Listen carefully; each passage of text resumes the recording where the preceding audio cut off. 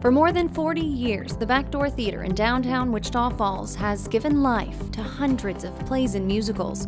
This 1920s ice house was converted to a theater in the 1970s, and since then, thousands of actors have set foot on not one, but two separate stages.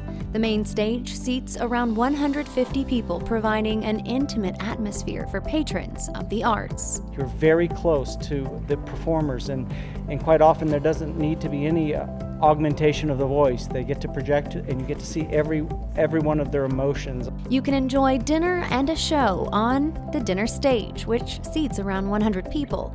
It's the only live dinner theater in the area. It's something new, it's something different. It's not just coming into seeing a normal stage and a normal singing and dancing show. The Backdoor Theater offers monthly productions that range from comedies to classics, and each summer host camps for kids and the Summer Youth Musical. This Backdoor Theater is family. When you come here, you become part of a family.